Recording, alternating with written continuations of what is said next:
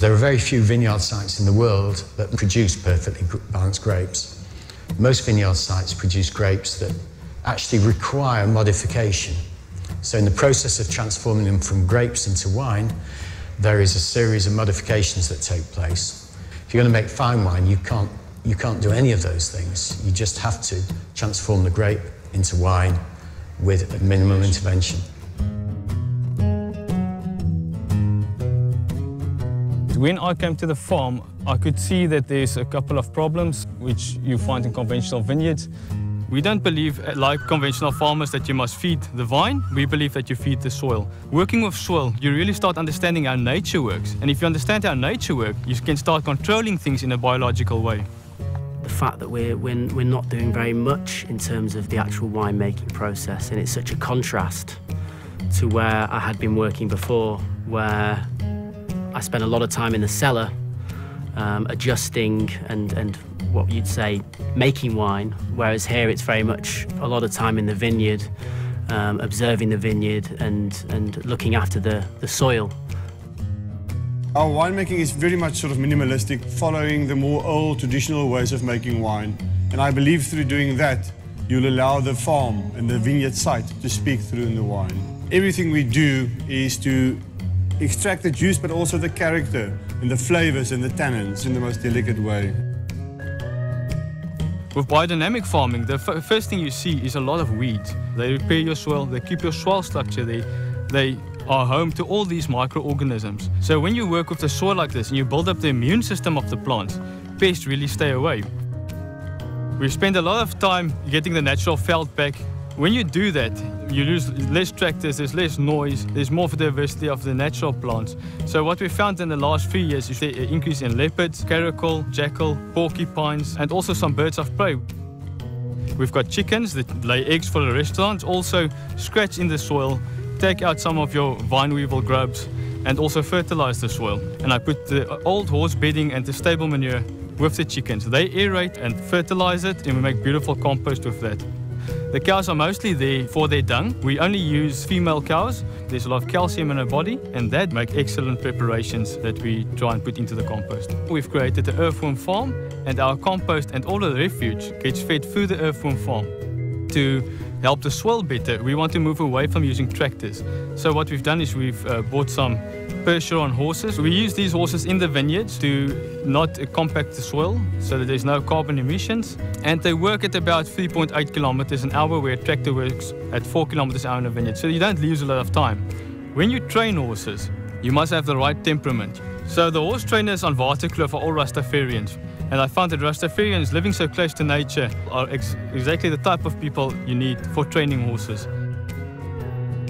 Because the vine now looks after itself, it gives smaller bunches, smaller berries, but with thicker skins and more concentrated juice. And it is exactly that juice that the winemakers prefer to make wine from, and they make good quality wine from that. Grapes that are grown in as natural a way as possible make better wine. The byproduct of doing that is we have a wonderful atmosphere with animals, and there's life back in the soil. These are all byproducts of our desire to make better wine. There's a direct experiment where I knew a vineyard for 10 years with conventional farming, and I knew a vineyard with biodynamic farming, and I saw the progression in the quality of the wine. I don't understand scientific principles and things like that, but I do understand what I put in my mouth. All our white grapes are whole bunch pressed. We don't destem the skins from the stems. We chuck them into the press. We use gravity, so we don't have to pump the berries or the juice around. And from there, it will go into stainless steel tank. Because red grapes, there's two sides to it. The one is normally the Bordeaux cultivars. We do destem, so we remove the berries from the stems, but we don't crush the berries. The only difference maybe with Rhone varietals, we don't destem. We don't use any enzymes for settling. A bit of sulfur, because you have to protect the juice, and that's it. And from there, we'll put it into tank or barrel, and we leave it. We wait for the natural fermentation to start. We use a basket press. It's a very sort of old way, a traditional way of pressing red juice. It's a longer process, but it's a lot more delicate. It's about a minimalistic philosophy. And everything we do is to extract the juice, but also the character and the flavors and the tannins in the most delicate way possible. I want this to be a place where people take pleasure in visiting. both for the people who work here and the people who visit. We realised we were never going to get enough people here to fill this space for wine tasting and things like this. Coming from a restaurant family background, I'd always vowed I'd never go back into the restaurant business, you know. I changed my mind and we have a restaurant. I fell in love, you know, with food, with the principle that you can just cook any ingredients and create new texture, create new flavors, create new combinations. But it's very important that the original product that you're treating, that you're going to deal with in the kitchen, has to be at its best. I start my day by just going up the farm.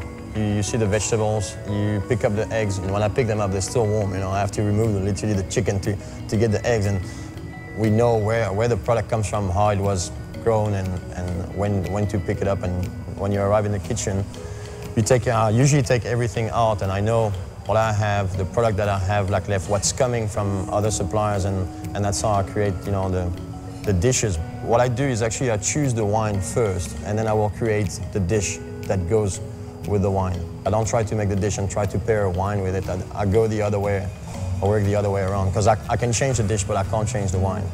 You'd be hard-pressed to find wines of a similar style anywhere else. They have a wine they're wines which have a real identity. We produce 3 ranges of wines. They have a different philosophy behind them. So what we wanted to do with Circumstance and make a range of wines that represent very specific sites in the vineyard and also specific grape varietals. It's about making wines that your circumstances allow you to make that really reflect a specific site. With Circle of Life, when we bought the farm, the soil was pretty much dead. There wasn't much of an ecosystem, and every year as we've been farming the way we've been farming, we've seen this ecosystem develop. And that to us was a sign that what we've been doing on the farm in the soil has actually worked its way through the ecosystem, and we now have a circle of life on the farm.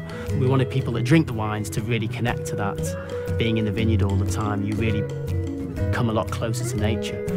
Another single varietal wine, which is called Waterkloof. It's the only wine that is called Waterkloof. It's our flagship wine. We only make that wine when we believe that particular grape variety is making something that is truly unique. And that was our objective when my father bought the farm, to make wines with a defining sense of origin. The vine itself is a fantastic symbol of renewal. Vines live for 200, they can live for 200 years, vines. You can take a cutting from a vine and replant it, and the life starts anew. And that vine can go on for millennia.